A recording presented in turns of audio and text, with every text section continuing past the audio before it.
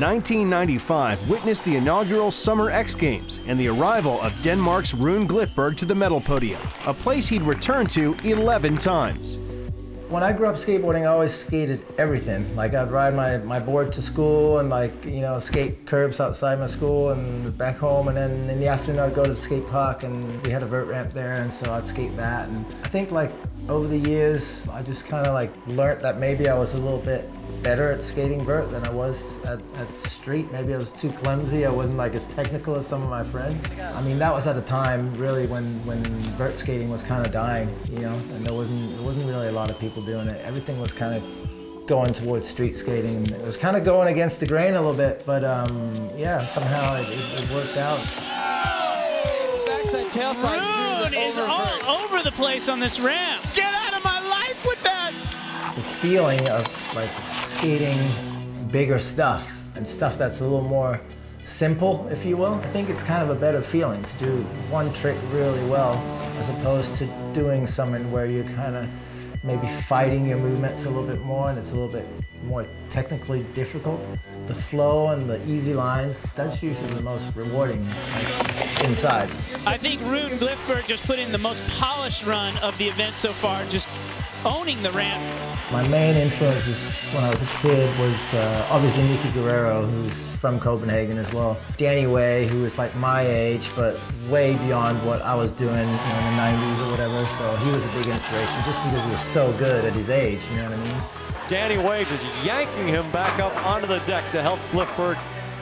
To skate vert and bigger stuff, I think you just need to kind of do it a lot because it's a lot of rhythm.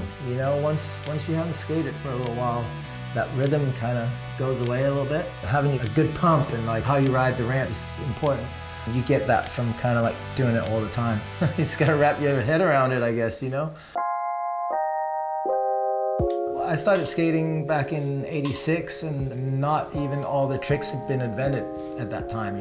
Like the basic ones, like no spunt slides and ollie blunts and all that kind of stuff kind of got invented in my earlier years. So I saw a lot of evolution in skateboarding, and still do.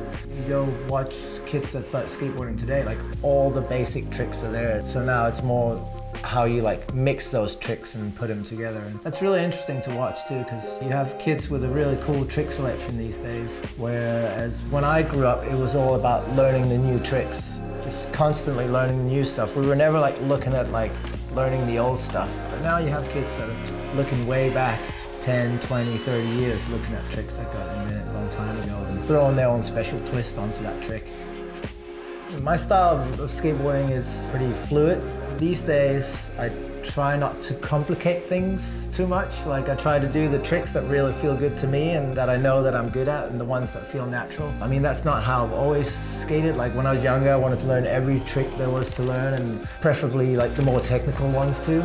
I guess maybe as you grow older, you kind of feel that you've already kind of proven to yourself that you have this technical ability of being able to do all these different tricks, and you just kind of pull back a little bit and ride the stuff that feels good. And I've really enjoyed skating a lot more pools and bowls and a little bit more basic stuff lately. Rune has so much style, makes everything look super clean, and it looks pretty when he skates.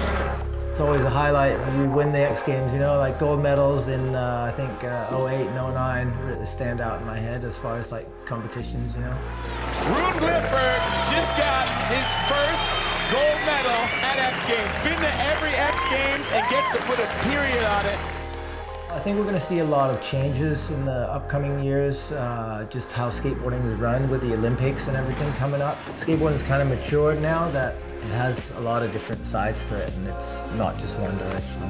Kids are going to continue to get better, but it's going to be in sort of a more interesting way. You can't just go out and grind the biggest handrail or whatever, because there's tons of kids that can do that stuff, so you need to find your own personal style and how you want to express your skateboarding, So personal expression on your skateboarding is going to be hugely important in the future, I think, more than just tricks.